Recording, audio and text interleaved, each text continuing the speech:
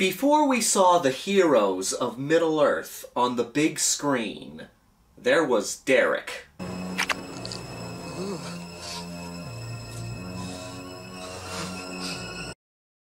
Watch it, Alan. I'm shooting.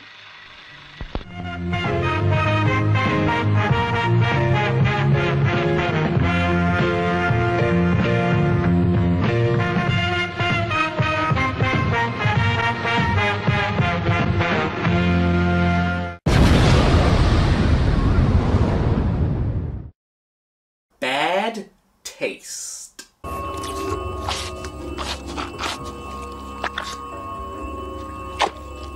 I think most of us would agree that the Lord of the Rings trilogy is one hell of an accomplishment in film.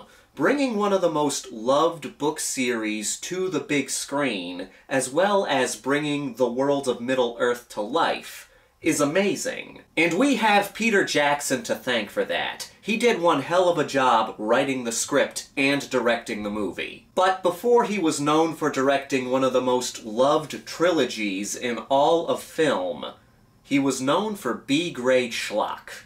And I say that with love. I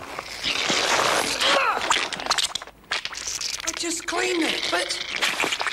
oh, that's gross. When it comes to pre-Lord of the Rings Peter Jackson, he's most well known for his blood-soaked masterpiece Dead Alive, aka Brain Damage, the goriest movie ever made. He also directed the 90s horror comedy The Frighteners. But even before that, he directed this dirty Muppets-style movie called Meet the Feebles. Picture if the Muppets was mixed with South Park, and then directed by John Waters. Meet the Feebles! Meet the Feebles!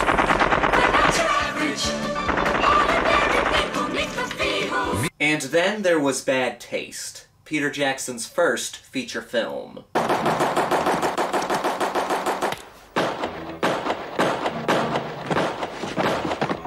This is a very low-budget movie. The plot is out there. You have this government team called the Boys, no, not that one. They're the Earth's first line of defense against an extraterrestrial threat. And the moon? Yeah, and the moon. So before you had the Men in Black, you had the Boys. They go to this small town where the population has disappeared, and they discover that a group of aliens in disguise has killed the population. You see, they plan to use the human race as the main course in their new intergalactic fast food restaurant, run by their leader, Lord Crumb. I suppose you're wondering why you're soaking in Reggie-delivered secret herbs and spices. Tomorrow we're having you for lunch. So the boys go in to stop the aliens' evil and ridiculous plan. But the good news is, they have a secret weapon. Derek.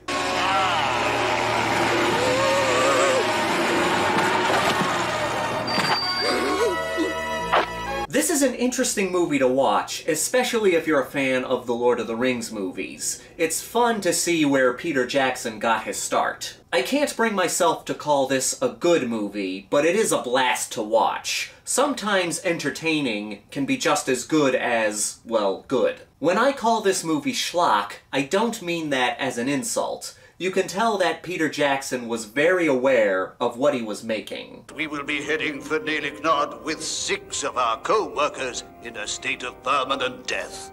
They died today, murdered by some real arseholes. We do get a good amount of gore in this movie, nowhere near the amount of Dead Alive, but still, we get plenty of bloodshed to keep us gorehounds happy. One of the things that makes Bad Taste so much fun is the low-budget gore effects. Yeah, they aren't very believable, but they're still pretty impressive for a movie with such a low budget.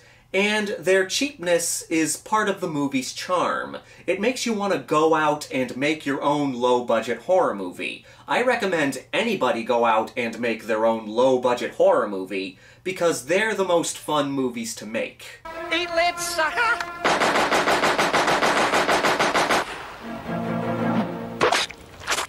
The dialogue is cheesy and fun, and when you mix it with the gore scenes and the gross-out moments, it just gives you this big shit-eating grin. I don't think it's possible to watch this movie without a shit-eating grin. It's funny making the connection with Lord of the Rings. The same man who brought us this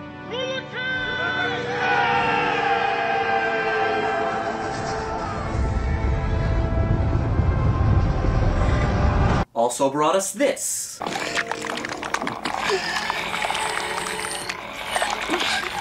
The same man who brought us this If you want him, come and claim him. also brought us this.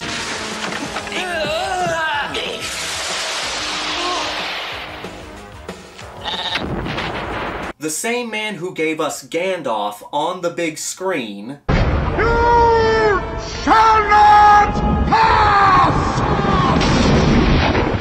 also gave us Derek. Get out of there fast, Derek! I can't do that! I'm a Derek.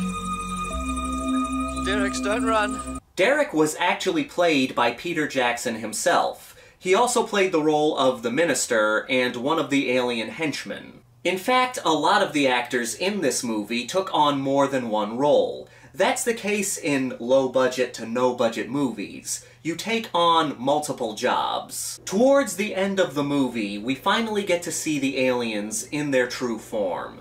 And they're hilarious. You three, kill them.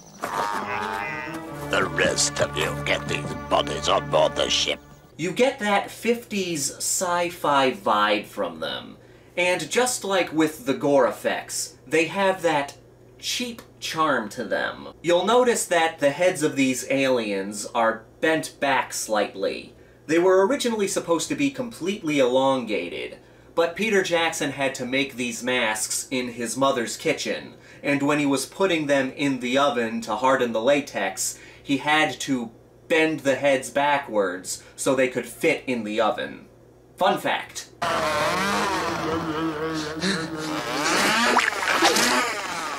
It's impossible to take this movie seriously, and you're not supposed to. Almost everyone is giving an over-the-top performance. They're still putting effort into the movie, but you can tell they're having fun. I do love the Lord of the Rings movies, but I wish Peter Jackson would come back and do another gory, schlocky, over-the-top horror movie again. I say give us Bad Taste 2.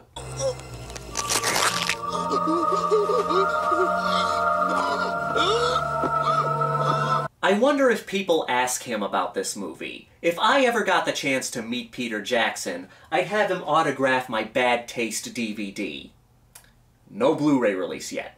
Now let me ask you, what's your favorite schlocky, gory, over-the-top cult classic? And would you like it if Peter Jackson made another horror movie? This is your buddy Justin, here to remind you that the Grindhouse will never die. Now you'll never be able to watch Lord of the Rings without thinking of this.